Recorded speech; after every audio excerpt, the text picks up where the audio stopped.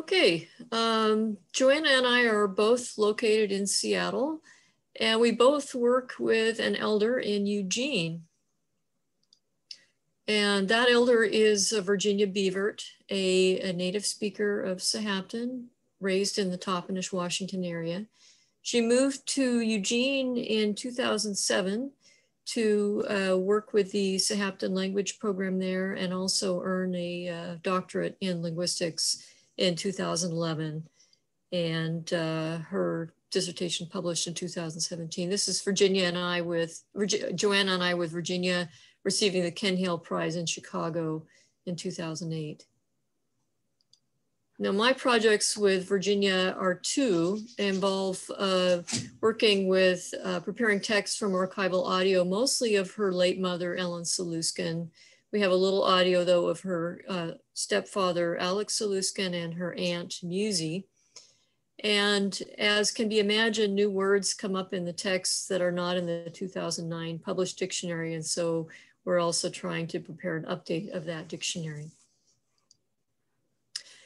And our methods for working on the text involve various steps. One of the steps is what I call lexical check, where I identify the words that are in the text that are not in the dictionary but should be, and words in particular that would benefit from a sentence illustration.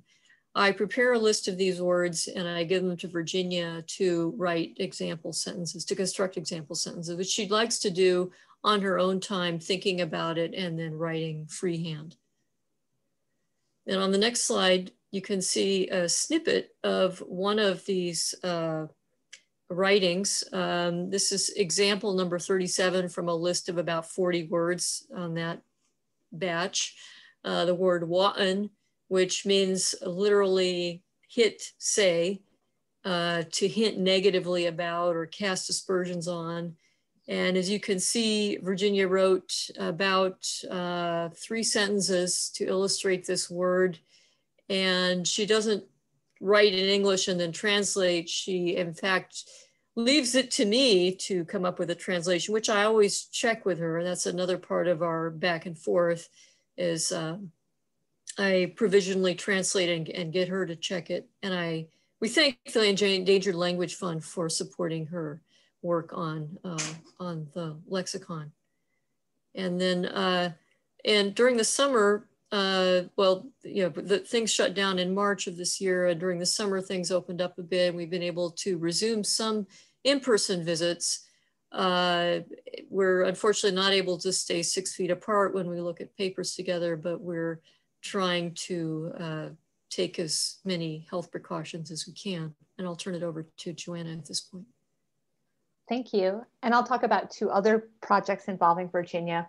One, the reprint of a legend book, and the second, working with UO Sahaptin language students on documentation and materials creation.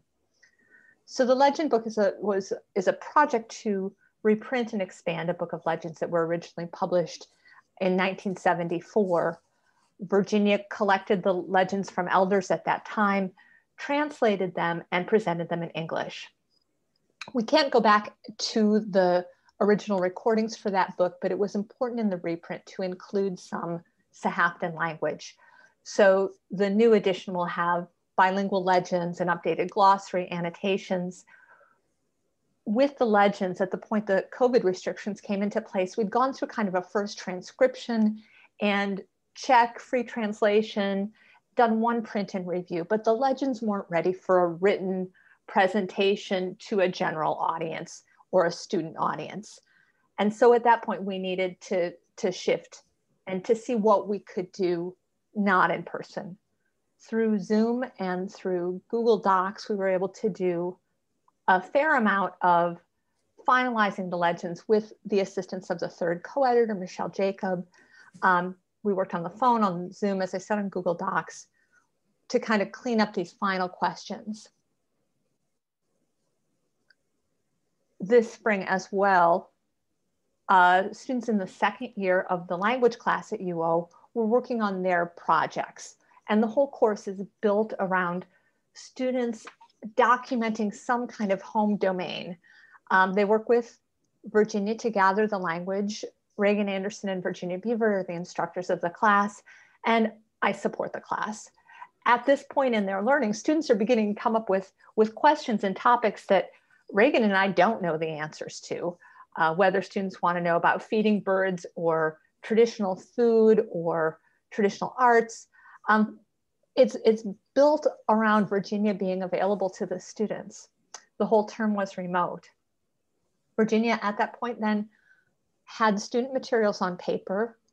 We met via Zoom and we refined our work via Google Docs. So going back to my projects with Virginia, there's both advantages and disadvantages. The disadvantages to our work through the mail is that there's a time lapse in being able to follow up with questions. Things come up and we have to save them for some other time. Some of the work has to be done in person, like playing little bits of audio from a text, listening to that again. It's hard to do that over the phone or over Zoom. And it's also, I found that not being able to come in person kind of means that there's no immediate deadline for the work getting done. So sometimes it drags on for a while. And then we also have been making recordings to accompany the dictionary, and those have had to be postponed until we get together in person. And we've had hardware as well as software issues that are hard to resolve without a tech person on the other end or someone who can navigate that. We've had to have a helper to help Virginia get connected. Audio quality on Zoom, and of course, sometimes even on the phone, isn't good enough to hear the distinctions that we need to hear to get words correct. And especially with the legend book, that in-person, face-to-face confirmation of, yep, this is ready, we're done with this. I've very much felt the lack of that. However, there are some advantages. With our project, we've always exchanged papers. This is a process that Virginia is very comfortable with, using paper and pencil to write things down. And so we've been able to continue the project, which is way better than having to put a stop to it with the shutdown. And so we've been able to make some progress on it during the 3 months or 4 months of shutdown.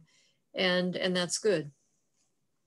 And we found that there were some things that worked better. We could do some real-time editing on the Google Docs, so it kind of saved another printout step. Some meetings can fit with Virginia's schedule or her energy levels better. Certainly less travel time up and down I-5 for Sharon and I. And of course, it has been at times the safest or only option for our colleague. Thank you. Thank you, guys.